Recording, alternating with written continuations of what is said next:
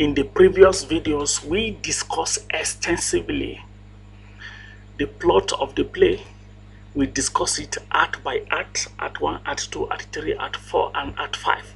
We discussed that in the first video, and we talk about the plot summary and analysis of the play and how the play began and ended with King Lear regretting. Then in the second video, we discuss extensively the themes in the play. We have discussed a lot of things: appearance and reality, theme of compassion, theme of death, theme of pretense, and several other things have been discussed in the previous video. So in this video, we are going to be looking at the characters and the roles that each character play in the play King Lear by William Shakespeare. So it is important that you subscribe to the channel so that you will be updated, notified when new video is uploaded. We are going to be discussing the literary devices used in the play in another video. So make sure you subscribe and click the notification bell so that you will be notified when the new video is uploaded. So let's look at the characters one after another.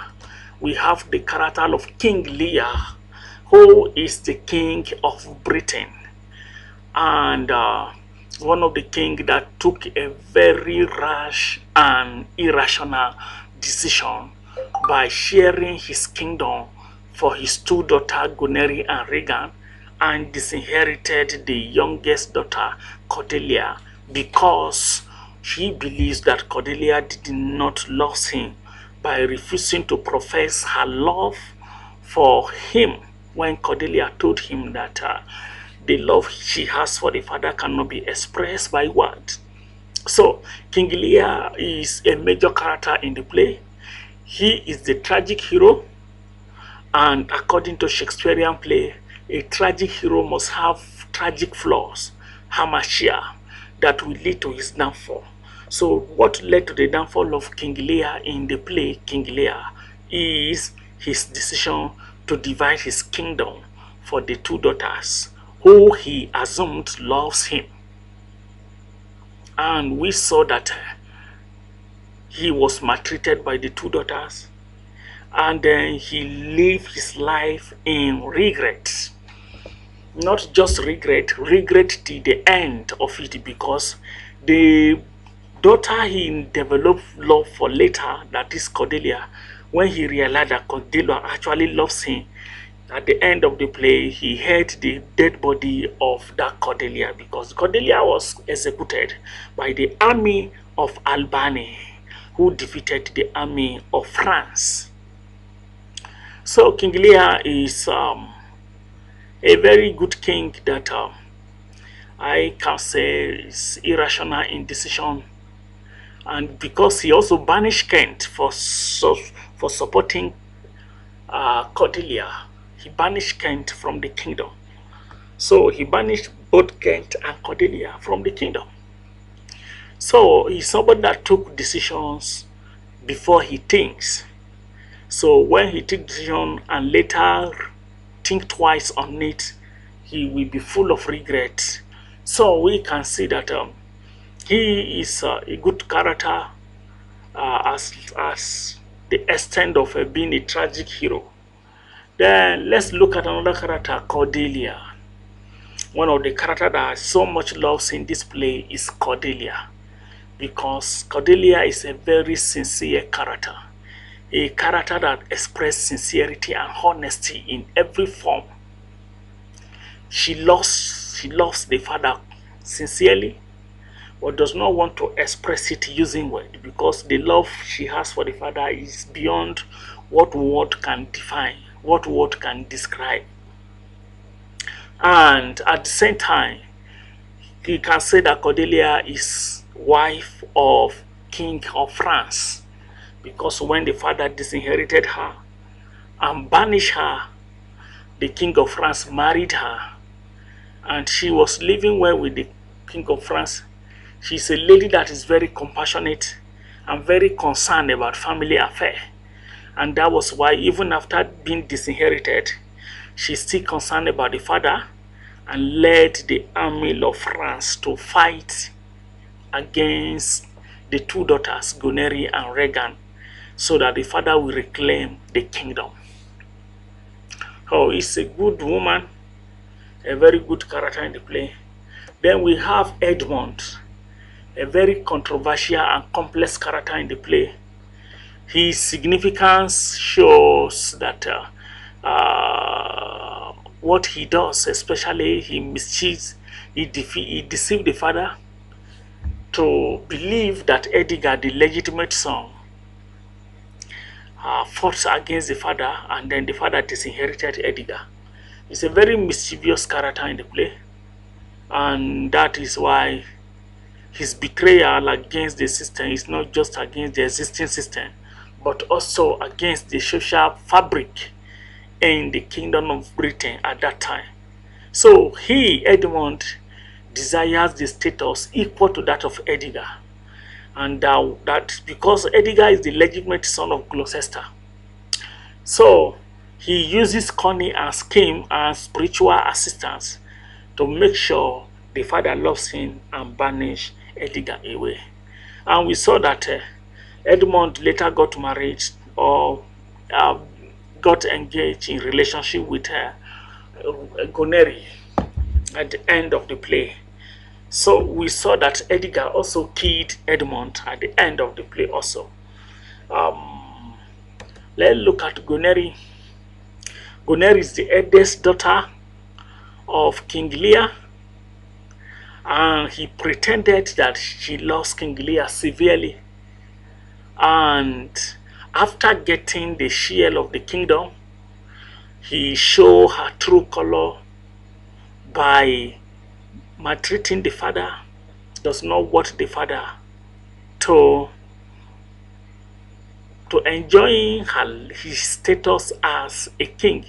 So despite being married to a duke, she developed an illicit love for another man called Edmund, the son of Gloucester, the illegitimate son of Gloucester, and then coerces him to slay her husband so that she could fulfill her desire of marrying him. So we saw that she was the one who masterminded Edmund to kill her own husband, Duke, and then she committed suicide later. So it's a villain in the play, bad character. Then let's look at Regan. Regan is the second daughter of King Lear. Despite her sympathetic and reasonable appearance during Edgar's infidelity, she showed deceptiveness and yet remained polite as she welcomed her father. She does not love the father also. She pretended that she loves the father, and after getting her own inheritance, do not care much about the father again. Then she crosses the boundaries of indecency when she plucked the heads of Gloucester and finally succumbed to the public pressure, relieving Gloucester from misery. No, she's also very wicked. Gloucester, she was the one who plucked the eyes of Gloucester away. Then let's look at another character, Gloucester, an heir, and Gloucester is blinded by his illegitimate son, Edmund, who lies against the legitimate son, Edgar. He is kept out of the loop until Cornwall really blinds him and makes him incapacitated for life. So he is also a lazy character in the play, in the sense that he paid much attention to what the son Edmund told him, than rather finding out the true situation of things, than rather investigating whether Edgar actually did what Edmund said about him. Then we have the fool or the court jester. It's also a major character in the play. The character of the fool is significant in that when Cordelia faces exile, he provides shelter to King Lear. He is also loyal and also an honest fellow who supports King Lear in his misery. in his challenges. So the full sarcastic comment helped King Lear to see beneath the surface of things and makes him a bit tolerant. So as a character, the fool seems that he works as a chorus in the Greek play. So we have Edgar, the legitimate son of Gloucester, who was banished when Edmund schemed him out, lied against him. So Edgar was part of the army that fought against Albany, and at the end of the play, by the end of the play, he is left with Albany to rule the kingdom because Edmund also has been killed by Edgar. We have Kent. Kent is also a character who become very significant. Why? Because he speaks the truth. He condemned King Lear for banishing Cordelia, and then King Lear also decided to banish him out of the kingdom.